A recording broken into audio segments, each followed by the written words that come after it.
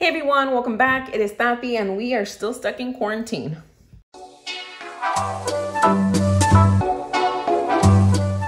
Last video I showed you guys how to properly soak off the product. It's probably been a couple weeks. You were desperate to take it off and we want to save those nails from peeling them off. So I showed you how to get it done and a couple of household tools that you have available. That way you can get a little resourceful if you feel you don't have the tools to get the job done properly. So now what's next is what we do once we soak off the product. So what I recommend, considering many of us will not be able to get our nails done professionally, I would definitely recommend that we keep nails on the shorter side of things and rounded edges. Now, why do I say shorter? Because we definitely don't want to have long nails that are not getting kempt, that aren't getting any product on them to help them out a little bit. We're probably going to be naked or with regular polish for some of us. So if we already have long nails and we keep them that way, they're more than likely going to start snagging and breaking, and then you have uneven nails. Now, just because we're in quarantine doesn't mean that our nails have to look naked and ugly. We want them to look pretty. So that's why I would recommend most people remove your product, go ahead and cut those nails down and round out the edges. It doesn't have to be completely round or oval. I'm going for a more oval shape. I need to keep filing.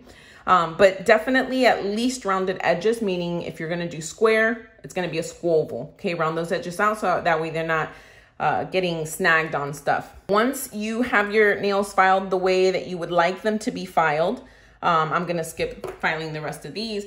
The next step is cleaning the cuticle. Now, I clean the cuticle using a, right here, little cuticle remover, which you can actually purchase some in Walmart. I think Sally Hansen is a brand, it's like $5. They have a decent cuticle remover. But a couple things that you could do if you don't have cuticle remover and don't really wanna waste any money on it is you can use a little bit of cuticle oil, even a little bit of lotion, like a kind of more watery based lotion. You don't want to soak your whole fingers in it, just put it around the cuticle. And you can also wait until after you get out of the shower. After a hot shower, your skin is super nice and super soft. So once this sits on there for a moment, I use my cuticle pusher and I'll lightly go all around the edges and push cuticle back. So now, of course, many of you might not have cuticle pusher and I'm gonna help you out with that. What can we do if we don't have a cuticle pusher? Good news is we just filed our nails down so they're nice and strong, they're not flimsy. We can definitely go in with our nail. I'll go on this one. We can definitely go in with our nail and you can already see, I don't know if you can see it there a little bit, some of the cuticle already getting separated. So go in and you're gonna push it all back. Now, if we have very, very short nails or even filing them down, they're still very soft and very flimsy, then what you can definitely do is, I actually have these little butter knives. I'm not gonna cut myself, but this has such a nice sharp edge right here. Let me see, right there. That's definitely gonna help me be able to push back on my cuticle. You can even do this with a spoon if they're not very blunted edges and you have nice sharp edges. You could do it with a butter knife. You could do it with the edge of your tweezers. I mean, really, if you wanna get a job done, trust me, there's something in your house that's gonna be able to help you with that. So that's what you're gonna do. Push back your cuticle. You'll go in with the edge and remove whatever you've removed. You can even use your nail. And we don't need to go crazy here, okay? We might not be able to get all of our cuticle off in one shot. I do understand some people have harder cuticles or bigger cuticles, but what's really important about this step, and this is something you should be doing on a regular basis anyways, is that it's going to help promote nail growth. It's going to help promote cuticle health. The more you push it back, the less it grows out, the less dry it gets and excessive. And it's definitely going to keep your nails looking nice and clean.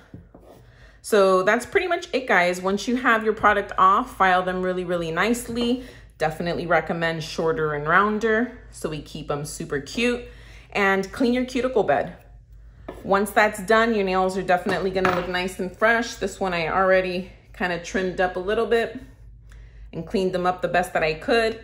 And now if you have any hangnails, which I was hoping I was gonna have something that I could really show you, but I don't really have any skin, but if you have any hangnails that are sticking up, then what you wanna do, unless you have one of these handy dandy nippers, is you wanna go ahead and use a regular clipper and just use the clipper to nip any of the dead skin that ends up sticking up from the cuticle bed.